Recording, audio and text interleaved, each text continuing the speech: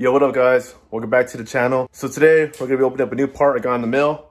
Got the box right here on the workbench. I'm gonna be showing you guys what I got. Before I start today's video, I just want to say thank you guys for 100 subs. 100 subs might not be a lot for everybody, but it's a lot for me. And I never expected myself to hit 100 subs whatsoever. Also, on the last previous video, I got a lot of positive feedback and thank you guys so much for that. You guys are liking the E30 build and it's pretty cool that you guys are commenting what you guys think about it. You guys are giving all the support.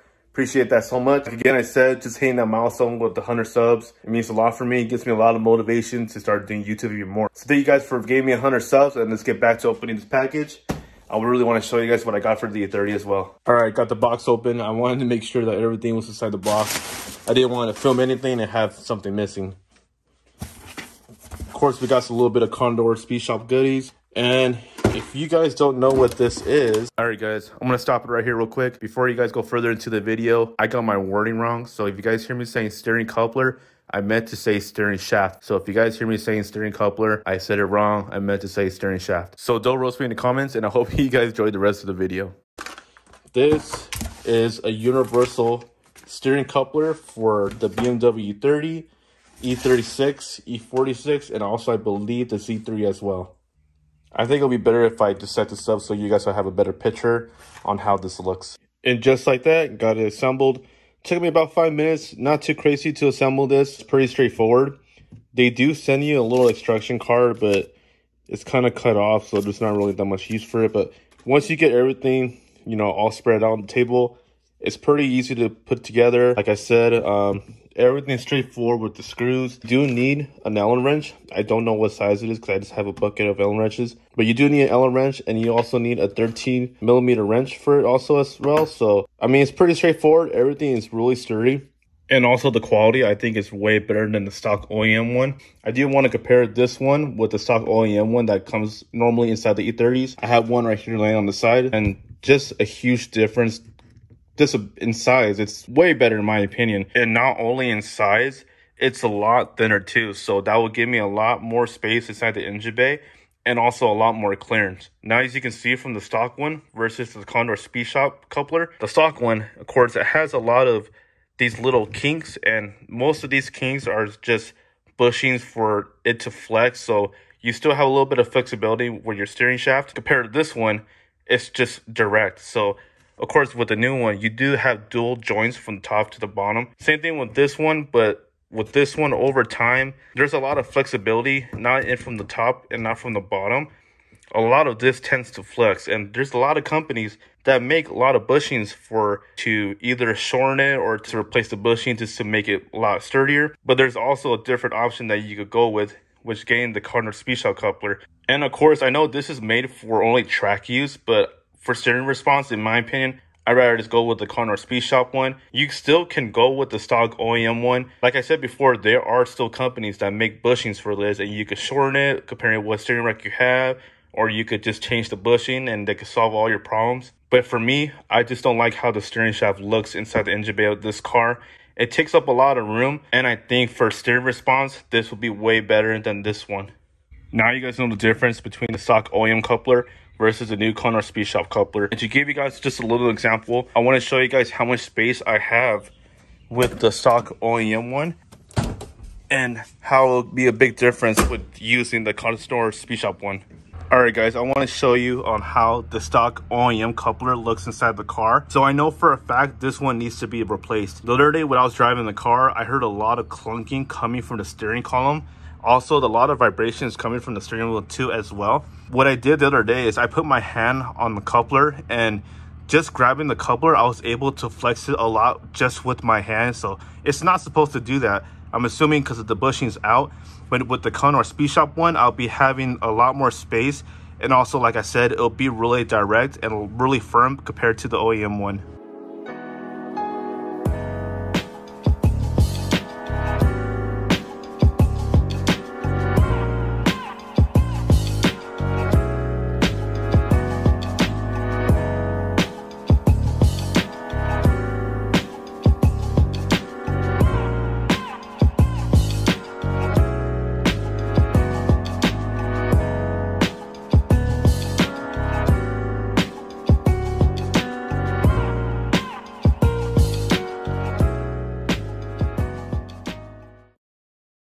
What up, guys? It's the next day. We had the car jacked up. We're gonna take out the steering rack so we could put in the new Condor Speed Shop coupler.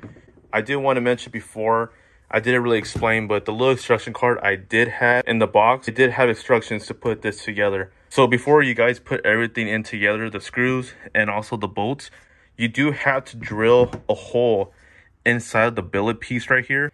Before, I was putting the screw just onto the billet, and it wouldn't work that way because the whole billet would be sliding back and forth. So on the instruction card, it did say you need to drill the holes in right here. I'm not sure how too deep it was. I did drill holes enough for these screws to go in a little bit. So I know for a fact the billet won't slide back and forth while it's on the steering rack and on the steering column as well. But anyways, we had the car jacked up. The only thing I've done so far was just take off 2 screws or 2 bolts right here. So I took off these 2 bolts, which led to the bottom part of the steering coupler, and also for the top of the steering coupler as well, with the column is at. So I got those taken off. Now I need to jack up the car, which had the car jacked up already.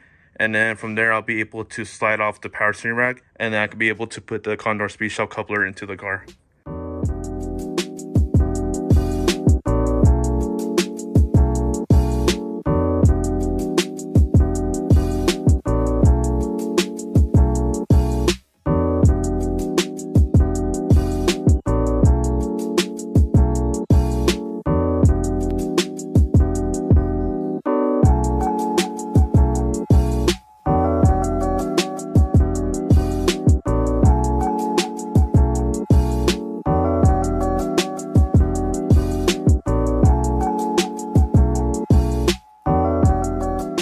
All right, guys, give or take about 20-30 minutes. I got the steering rack out. Of course, I'm going to be replacing the steering rods because the steering rods on the steering rack are completely shot. Same thing with this side right here. The whole boot's ripped up. Even the joints, the ball joints are showing. So going to be replacing those. Fortunately, I won't be able to put everything together because with the steering rack, there is a clamp that comes with it to secure it in place. So I do need to order some because the ones I ordered didn't come with them at all. So this for right now, probably going to be taking off the coupler, and then we'll put on the Condor Speed Shop one, and we'll see what we do from there. Might as well just use a flathead to slide this off. This should come off. I'm just gonna go with this guy. Hopefully this guy slides it out. Ooh, it's coming off.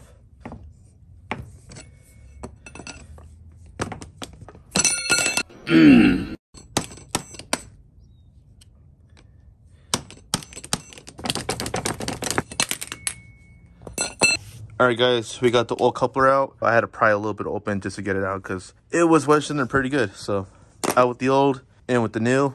And before I put this one on, let me just clean this up, and then I'll show you guys the install for the Condor Speed Shop coupler. So looking at the steering rack, there is a hole on the bottom where the column is at, a hole that's on the bottom of this as well. So this should be able to line up where this hole is at, so we're able to put the screw and also the nut as well. So see if this is able to slide on there perfectly. Might have to give it a few taps. Oh, started going. Okay. So just a little bit of taps, it will slide in. Guess I gotta keep going.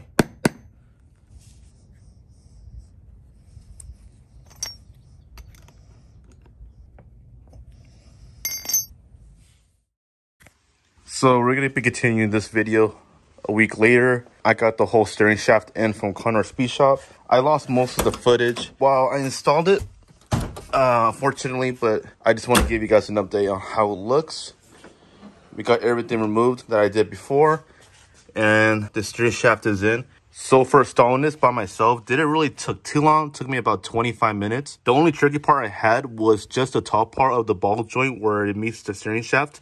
That's the only tricky part I had, but overall everything went super smoothly. All the space I have now is just very open, so all my brake lines and all the wiring that I have tucked under the manifold, it's not going to get tangled because now that the steering shaft is a lot smaller, I have more room. If you guys do plan on getting the Condor Speed Shop shaft, I highly recommend it. It's like super easy to install. You could probably do this yourself or with a buddy, and it's not too hard to install it inside the engine bay. And also, I mean, of course, I had to jack up the car, but I think this is honestly probably the bang for your buck. It is kind of expensive, but I mean, you want to go with the best quality over something that's really cheap. Especially also if you're doing a swap like an LS swap or even the M5X swap.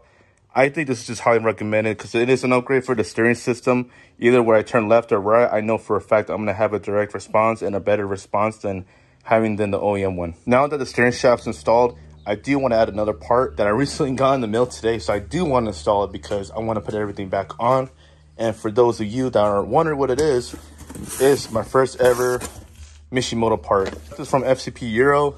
That's cool that they added a little bit of stickers. I don't know about you guys, but every time when I buy car parts, I love when companies send out stickers because I like to decorate my toolbox. So I like to put all the stickers that I got from my car parts onto my toolbox. And it's just a cool little decoration piece. And I love it when companies do that. Just by looking at the packaging, this is probably the nicest car part I've ever received.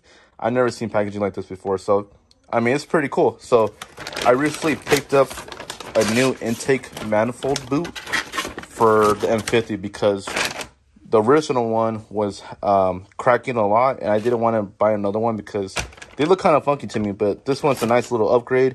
It should keep everything a little bit cooler, I guess, because it's silicone, and it just looks a lot nicer. So gonna be putting this on the car. I want to do a little time lapse, but I just kind of want to just install it right away and just have everything on the car. So just leave this right here and do what everybody does. Close the hood. You wait a couple seconds after that, and then magically everything just goes back into place. This fit perfectly fine.